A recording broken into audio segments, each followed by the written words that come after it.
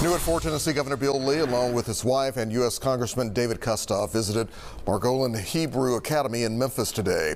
Now, you may remember a man fired shots outside the school over the summer.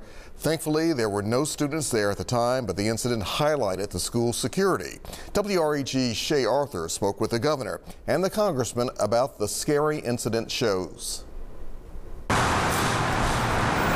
Images of investigators converging on Margolin Hebrew Academy back in July left many in shock after shots were fired outside the heavily protected school. Thankfully, no one was injured. Tonight, the accused gunman looks at charges. Today, Tennessee Governor Bill Lee and United States Congressman David Kustoff spoke to students and staff at the small Jewish school, not only to discuss support following the outbreak of the Hamas-Israel war, but commending the school for its response to the shooting. The security measures around this school, I'm proud that our leadership and the staff and your staff on July 31st was able to prevent what could have been a tremendous tragedy. Congressman Kustoff citing the prevention came with the help of federal and state funding through the nonprofit security grant program. That's firsthand personal stories that I can take back to my colleagues in Washington and say, you know what, this works.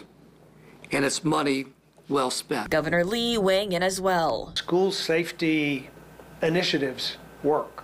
They worked in this school and they'll work in other schools across the state. The ability for schools to improve their hardware, their fencing, their camera surveillance around their facilities, all of those things are a part of hardening a school, but then school safety grant funding that allowed for armed SROs in schools. All of those initiatives are an attempt to make our schools safer. Lee expects expanding school safety to be an ongoing discussion. I think school safety and public safety in general is something that we won't stop pursuing, and we won't stop talking about, neither in my office or in the General Assembly. Shay Arthur, WREG, News Channel 3. The governor also said he plans to meet with Memphis Mayor-elect Paul Young next week.